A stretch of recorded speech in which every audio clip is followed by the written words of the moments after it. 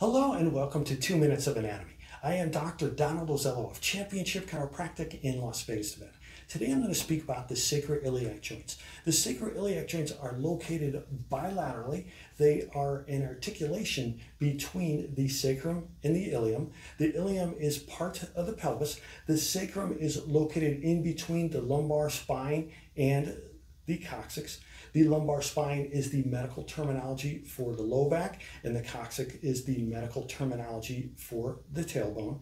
Again, the sacroiliac joints are located bilaterally. They are an articulation between the sacrum and the ilium, and they are stabilized by an extensive network of ligaments.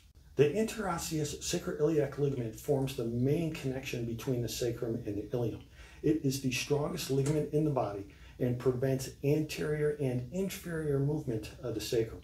The posterior sacroiliac ligament connects the posterior superior iliac spine, often abbreviated to the PSIS, and the iliac crest to the third and fourth segments of the sacrum.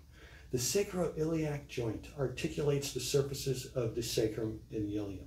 It functions as a transition between the spine and the pelvis. The main roles of the sacroiliac joints are to provide stability and offset the load of the trunk to the lower limbs. Stability of the joint is provided by an extensive architecture of ligaments.